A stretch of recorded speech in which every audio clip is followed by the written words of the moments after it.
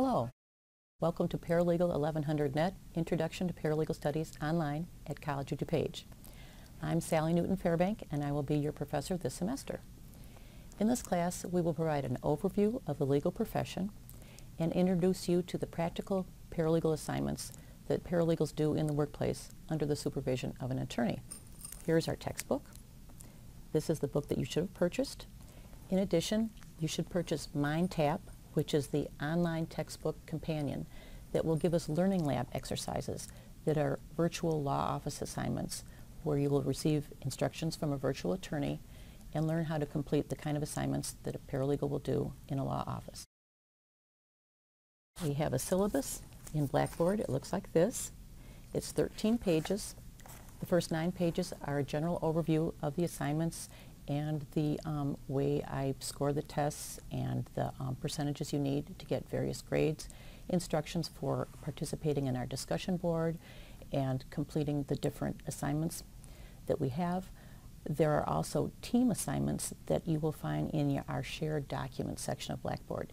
You're assigned a teammate. Your teammate is your resource to answer questions about the class.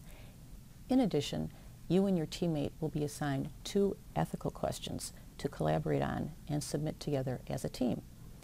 More information is provided about this in the syllabus and in the shared documents section of Blackboard. The important thing to remember is to stay current with the assignments and with the reading. Every week you'll be posting on the discussion board either a chapter statement or a response to other students' chapter statements. So we do need to make sure that you stay current with those. There is a point penalty for late submission, and after 2 days, no assignment is accepted. So you need to make sure you stay on top of the deadlines so you won't be penalized in that way. After each chapter, there is a chapter study guide.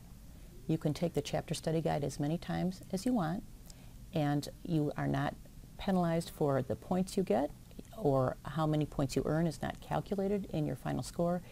It's just a way to prepare for the unit test.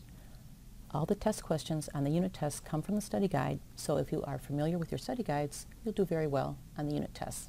Final thing I want to remind you of is that the calendar that's on pages 10 through 11 of our syllabus has test dates, and you'll want to make sure you take the test during the time period that tests are open.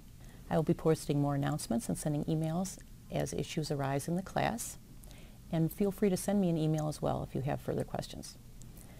Thanks for your interest in paralegal studies, and I look forward to getting to know you this semester. Thanks.